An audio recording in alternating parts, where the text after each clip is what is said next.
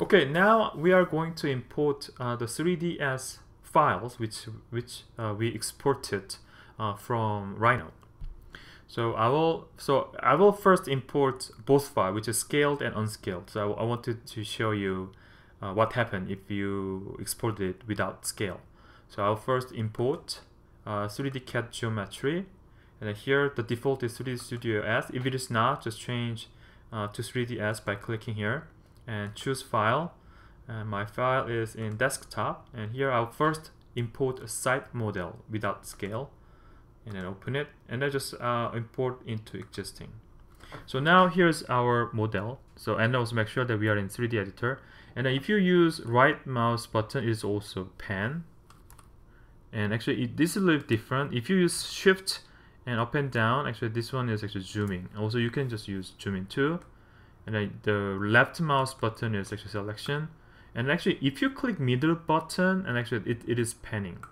So it's right mouse button orbit, mid button pan, and then wheel is zoom in and out. Okay, so and then if you want to try to have fun with this one. So this one is move it into center, and then this one is actually, if you select it, it's just kind of zoom that way direction. So use it, have fun with this stuff.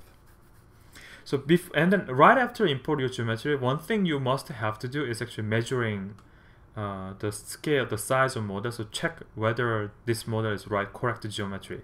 So actually, if you see here on the left side, the third one is actually scale measuring tape. So I click it, and then I will roughly measure somewhere here at the corner, and then another corner. This one actually is supposed to be 250 feet, but actually it's 9 feet only, because this one is actually millimeter scale, because the internal Ecotect internal scale is millimeter, so actually it read our geometry as millimeter. So I just cancel it, and then to select it, make sure that this one is activated. I select everything, and I just simply delete it, and I'll say yes.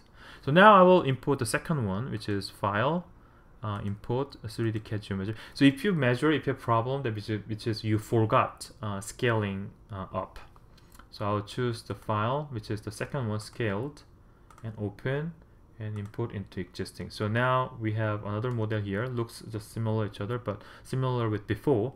I'll just check the distance between two distance using measuring tape. So now actually this one says 250 feet. So now it's actually working fine. So this one is how to import geometry into Ecotect.